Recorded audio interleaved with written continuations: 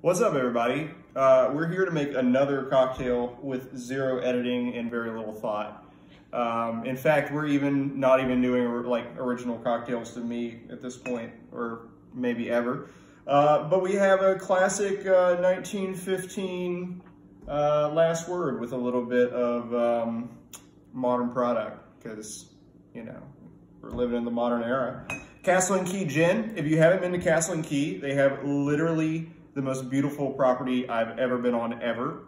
And really nice people up there. So we're gonna do equal parts. We have lime juice, 3/4 ounce in the bag. A little bit of Luxardo Maraschino liqueur in the bag.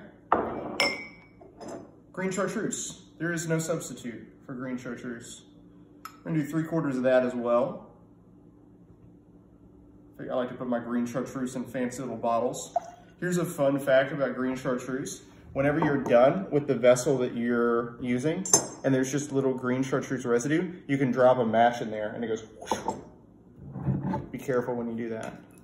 And Castle and Key Gin. Did I mention all of these are 3/4 ounce? I believe I did. So once you get all that in there, you're gonna need some ice. Luckily, I have a little ice container right here, just holding all my ice.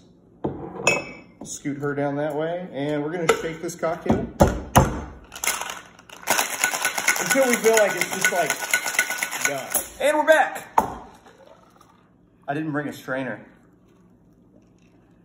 but if you look at that cocktail right there, man, that looks perfect.